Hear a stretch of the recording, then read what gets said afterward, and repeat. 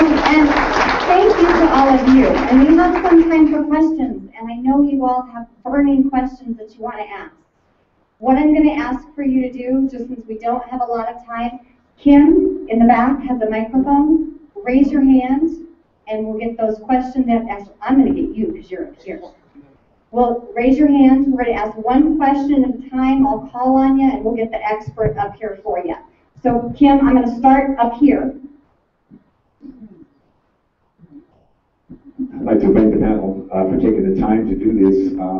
My name is Frank Arteaga. I'm with the Gang Alternative Program here in the city. A huge part of the heroin trade is being done by the gangs that exist in the city. We collect guns in December, and we've collected 99 weapons off the streets, shotguns, 32s, 38s, and we're just barely on the tip of the iceberg. But I have two specific questions. Well, one kid came up to me and he looked at me. They call them shorties. They deliver the drugs because nothing's going to happen to them. He says, "Are you 5'0"? And I said, "No, I'm 6 foot." And because that's a clear distinction. We have nothing to do with law enforcement. We just try to get kids to do the right thing.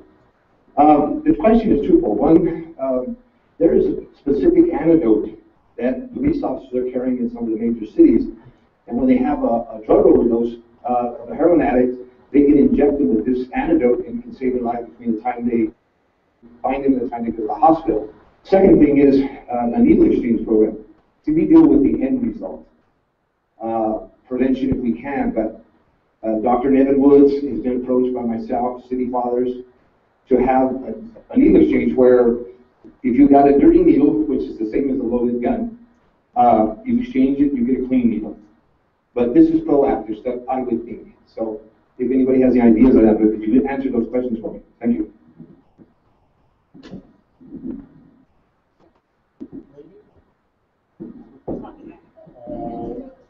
The Narcan is what it used to be. Okay, and as far as the needle exchange, that would certainly not be anything involved with the law enforcement side of it. I think it would have to be on the medical side as well. Yeah. But I'll let the doctor talk about that. So I can't speak specifically to the needle exchange program. Typically, that's more of like a community health. Someone here may be able to. I believe. Oh, hey, Mike. Dr. Nierenberg could speak more to that. Now, EMS, the ambulance services do carry Narcan, and so frequently, if we have a known overdose out in the field, EMS will give the Narcan prior to them coming into the emergency department. I don't know if any police officers carry the Narcan. Maybe somebody can answer that. No. But EMS certainly. That do, but it's not necessarily Narcan, it's a nasal spray. So it seems to be effective. Yeah.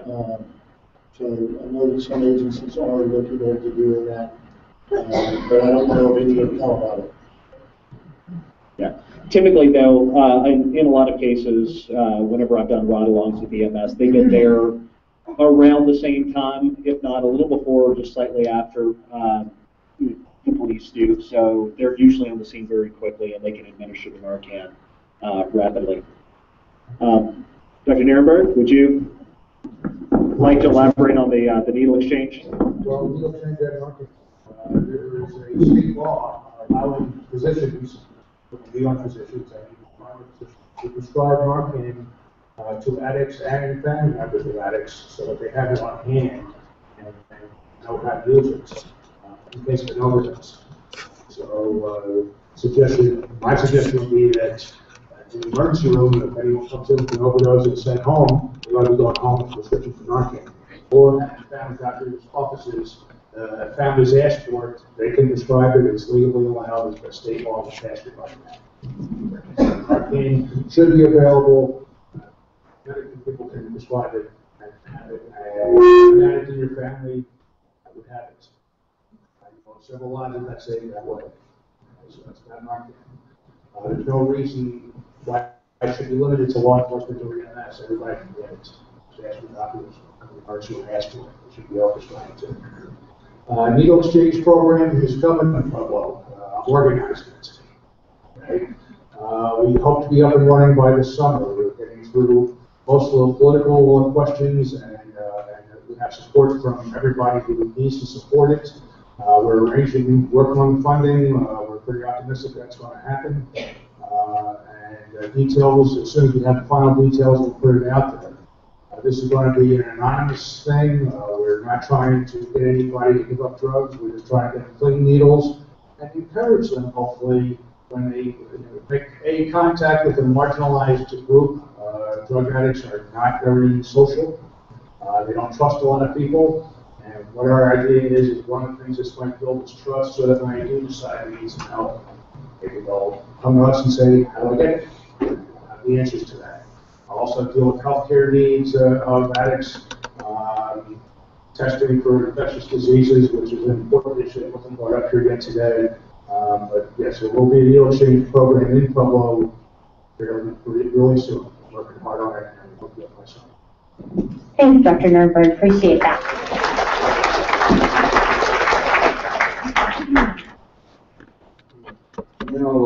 My deal is that I've been directly affected by this deal here. And the thing is that if whatever you can possibly do in your life to get out there and actually pull up phone records or anything like that, with anybody that's actually been dealing with that and smoking it, inhaling it, whatever kind of deal, don't be afraid to be a snitch, because all you're going to do is you can just go ahead and stop somebody else from dying. Do not be afraid. The thing is that I've been in this city for all my life, and this has had an impact for plenty of years. Heroin isn't like just a brand new deal that just showed up here on the streets. There was people back in 35, 40 years ago that was using that stuff, So, anybody that says that that this is all of a sudden like a brand new kind of deal, pick up your phone references. If you've got somebody in your life that has been affected by this, pick up the phone records and see who they were calling. Back up and go ahead and tell the cops. Don't be afraid. That's the whole deal. And then this gentleman right here, Ray, right here, he had an article here in the paper that was just in the paper with one of my cousins. They wound up killing themselves with this stuff. And honest to God, you gotta stop and think. Please do not be afraid. That's all I have. Thank you. Thanks for sharing those comments. Ray? I just wanted to say briefly that I think this meeting shows that people who use drugs need to be in treatment centers, not in prison. Okay, we got a question up here.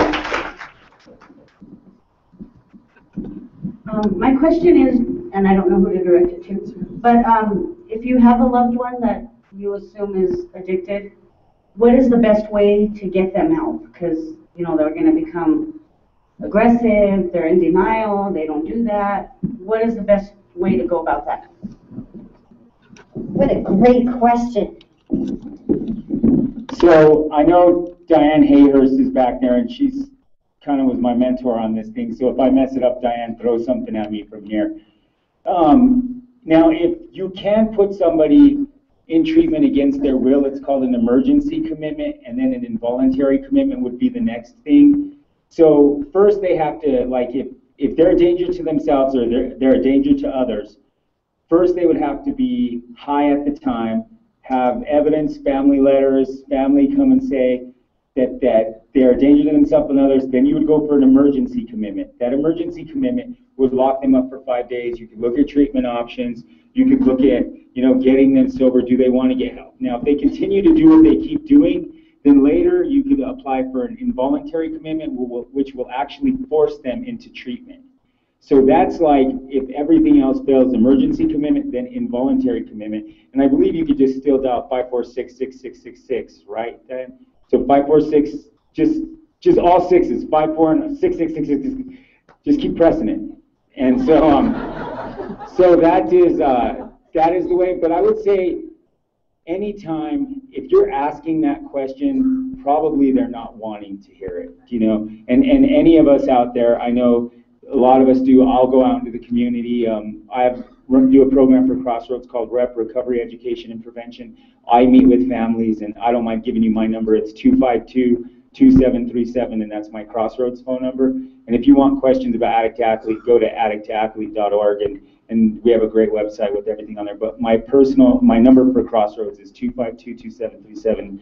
And if I can't help, we have somebody at Crossroads that can help you. So that's probably the best options for you.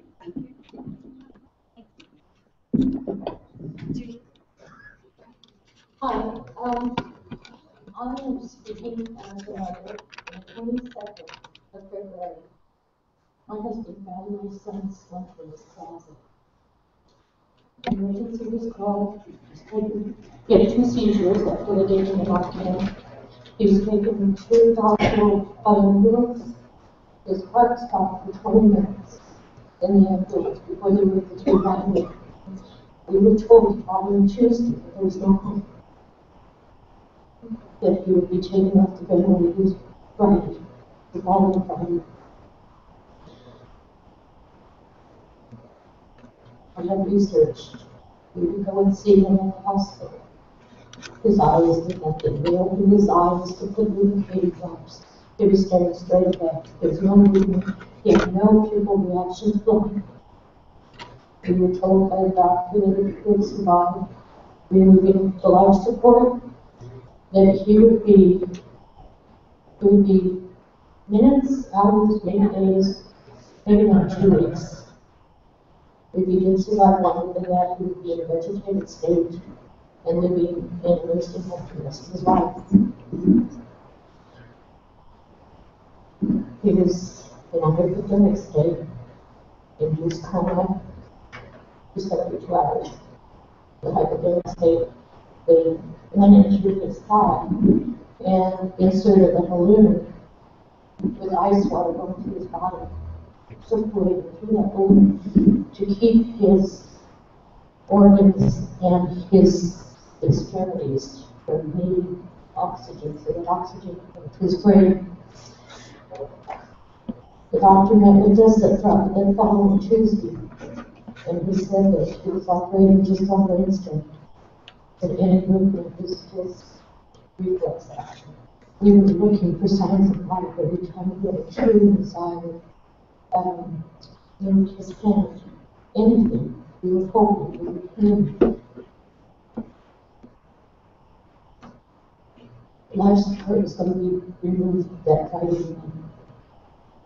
I got a call from the nurses Friday evening saying that they had noticed some tiny signs, not to be fully optimistic though, because I couldn't do a search before he was ready to pass away.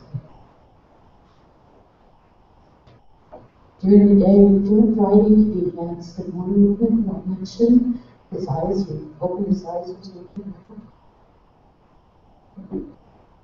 God allowed us to witness a miracle. I said he had to us.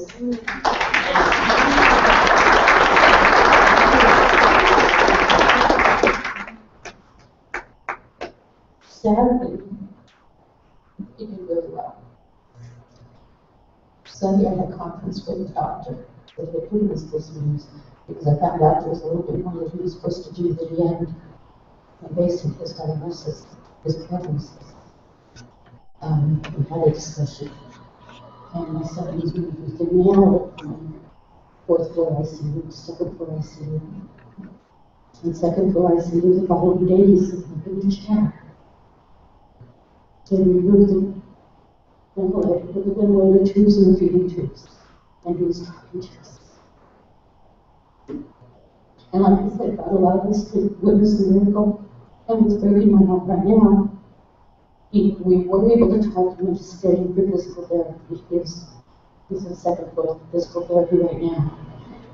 He will be released Thursday, and he has no desire for recovery. Has no desire. He thinks he can do it on his own. This is his 5th hospitalization, and he thinks he can do it on his own. And I hate to tell you the range of emotion. We had planned his funeral. We had arranged with organ donation. We had arranged with science research to voluntarily give his brain for addiction research. And he has no idea what we went through. He has no idea. And he's over in physical therapy right now, counting moments before he can go home.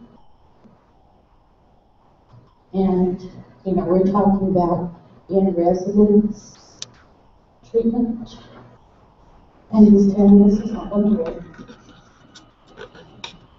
That was so brave of you to share that, and thank you. And we may have a resource for you.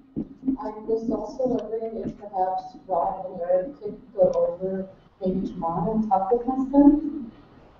I'll have to give you a code word to be able to get him to see him. If we could talk later. I'll give you my card before we leave. One of the things I was going to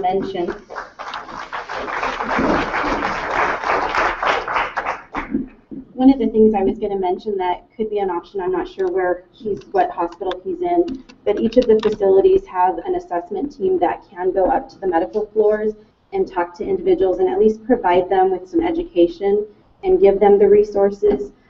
Our program here is voluntary for our chemical dependency unit, but a lot of times if we're reaching out to somebody and at least giving them the resource and completing that assessment, a lot of times people, their family may think they have an issue and they're not necessarily seeing it as an issue until maybe they talk with somebody and get someone else's perspective who's not so close or who's not a family member. So I'm not sure if he's here, but we have a team that could go up and meet with him, talk about the resources. They have done that? Okay. Okay, we're already almost 15 minutes over on time, and I know that lots of you need to go and you're up and leaving, so I want to have one more question.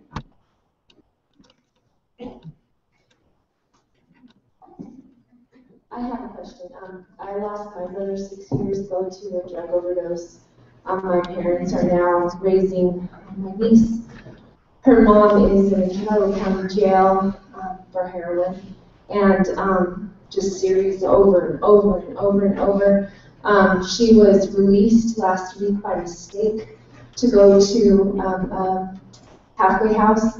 The sheriff's department wasn't there, and so she went and she got high with the funds that she had from the county jail. And the judge is sentencing her again to Hudson, the halfway house there, in the same community that she was getting high in. So my question is, where is the law enforcement side on all of this if there is a lot of addiction? Because now my family, she is going to go get high. She is not going to get a job and do her 2 years in halfway house. We've written a letter to the judge and pleaded on behalf of our family. Where is the law enforcement side working with the addiction side to this? So.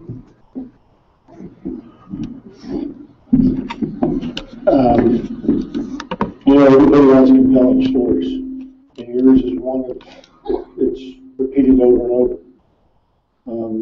The same for this lady back here. Who would ever, does anybody here want to take her place? 1 minute of her life? Does anybody want to take 1 minute of your sister's life? And I will tell you that law enforcement, you got to remember, and it's a fine line, and this isn't a cop-out, this is what we do. We enforce the laws that people make. All right? We don't have the luxury. Eric and Rob talked about, I am a draw a line in the sand kind of guy. Because you know what? I'm simple. I don't have the luxury of what people think or what I get to think about marijuana. You know why? Because marijuana is against the law and it's against federal law. I'm a federal drug agent. I don't get to have an opinion on that. All right? Sometimes things suck. Life sucks. Life's hard. You know what? As my preacher always tells me, it's easy to be bad, and it is the most difficult thing that we can all do to be good. Plain and simple. There's hurdles in all of our lives, but we don't have the option to choose on what law we want to enforce and what law we don't. You know, I can tell you that the Pueblo County Sheriff's Office is one of the most diligent sheriff's offices in the state. We are human beings. I tell my guys all the time, I will tell you right now, I make no bones about it. We are a very aggressive unit. That is what we get paid to do. And if we happen to break a window every once in a while, or we stub our toe, it's okay as long as it's not malicious. We're human beings. And you know what? But that is not the answer that you want, because you are tired of living the life that you're living. Your parents are tired of living the life that they're living. This lady back here is tired of her son being in the hospital and the fact that she's had to live what she's had to, and he has no desire to get better. There's absolutely no fun in that. But I can tell you this. You know what? This right here is the start of something. I said it earlier. You guys expect me to get up here and beat the drum. Drugs are bad. I am a warrior, just like they are. They're a warrior for themselves. All right? I'm a warrior for you. This guy right here in uniform, the sheriff, they're warriors for you. All right? I get it. I've had 26 years of people being pissed off at me because I wasn't there in time. I understand. But I take the challenge every day. But you got to understand is you can't be aggravated at us because we're enforcing the laws that we're bound to enforce. And I don't say that haphazardly. All right? I know there was a gentleman back there that said, you know what, drug users shouldn't be in jail. We don't put drug users in jail. All right? Not my agency. That's not what we do. But if you don't want to put drug users in jail, then call your congressman and tell them to change the law. I can't put it any other simpler than that. It saved his life. They just got up here and told you about that. One of them it scared the bejesus out of them, and the other one it didn't. All right? I don't, you know, so I mean, I say that. I feel your pain. But you people right now need to get up and get the wave rolling, because people are what's going to make a difference in this. All right? Army men fight wars. All right? And everybody's pissed off about them afterwards because we fight wars that we ask them to go fight. Cops fight the battle in the trenches every day. All right? I fight the drug war. People will tell me right now that the drug wars are complete loss. I will tell you that I will stand up and argue that all day long. Because I guarantee you, can you imagine what this place would be like if we weren't here? Plain and simple. Because I got 30 bad dudes that go out there and take the fight to the street every day around this community. And I couldn't be prouder of them. But you know what? But I will tell you, there's a lot of people in this room that life sucks. And it breaks my heart. It truly does. I see it every day. But it's not the point to where you can start pointing fingers at people, because when you start pointing fingers, when people deserve to be in trouble or they've made a mistake, that mistake should be brought to them. But to point a finger at somebody because it makes you feel good, or it lessens your pain, or you're just simply pissed off about life, it doesn't do any good. So I say to you, you know what? There's people here with the sheriff's office. Find out. Talk to these guys right here. They've made it. He's a walking, flipping miracle. You know? This poor lady back here, her son hasn't gotten it yet. He should have been dead over and over. So that's the life, you know what? Some have it and some don't. I don't know how else to say it, but I mean, you can't get upset and realize that, you know, what law enforcement is doing. We're bound that we don't have the decision or the opportunity to sit here and contemplate whether or not I want to stand in this box. I didn't want to stand in this box when they told me to stand in the box. They put a sign up for me right there that says, "Hey, big bughead, stay in the box."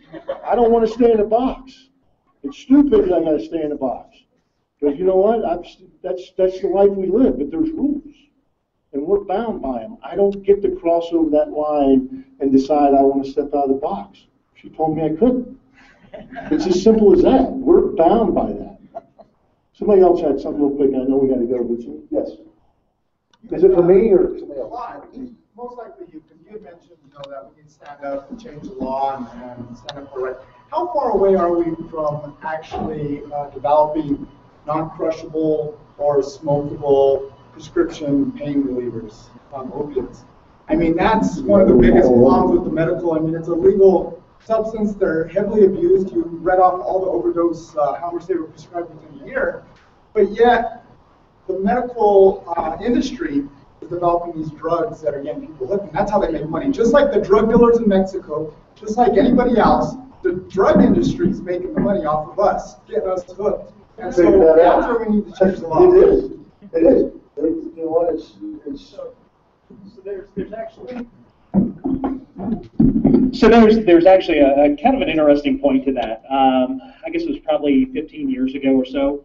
And this was kind of through the Medicare and Medicaid office. We started to see a change in the way that we were addressing, in particular, pain. They called it the 6 vital sign. So whenever you're, we had to start treating pain more aggressively. And one of the first places that a lot of people turned to was the narcotic pain medications. Now, granted, we do have a lot of other adjuncts that can be used, but there started to be an increase in the number of narcotic prescriptions. And this was directly related to a mandate that was passed down upon us. Of course, the drug companies, like you said, they seized on their opportunity to make their profits as well. Now, with some of the extended release narcotics, they were supposed to be non-crushable.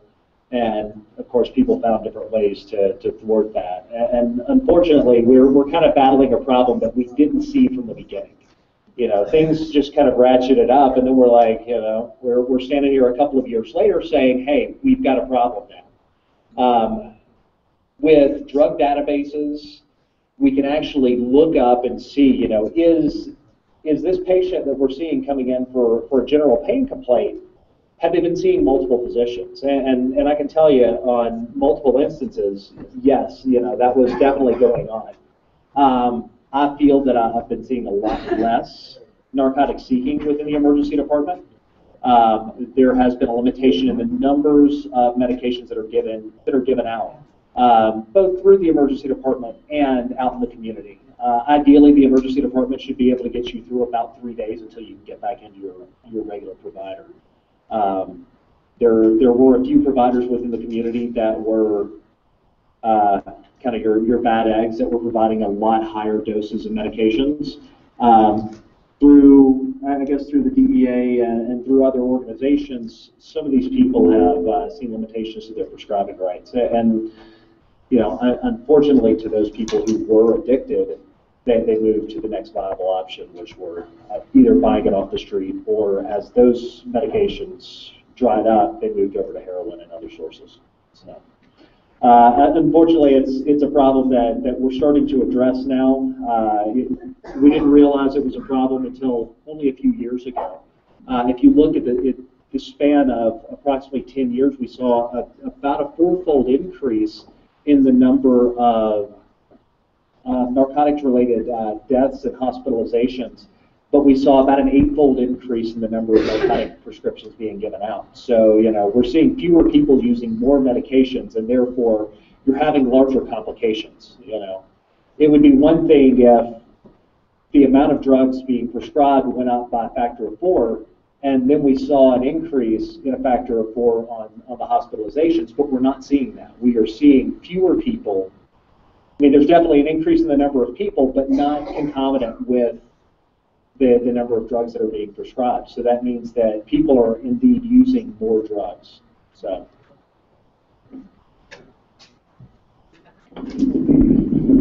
Right, well, thank you all so much for coming. As many of the presenters said, we've taken a huge step tonight. Filling this room was amazing. And I know lots of you have amazing stories to tell, and heartfelt stories to tell, and meaningful stories to tell. And Rob had mentioned that Crossroads is looking at doing an event where you can share those stories. So stop downstairs at the Crossroads booth on the way out, stop and talk to Rob, And Rob will get your email address and send you some more information on that. So again, thank you so much for coming. I hope you're going away with some good information.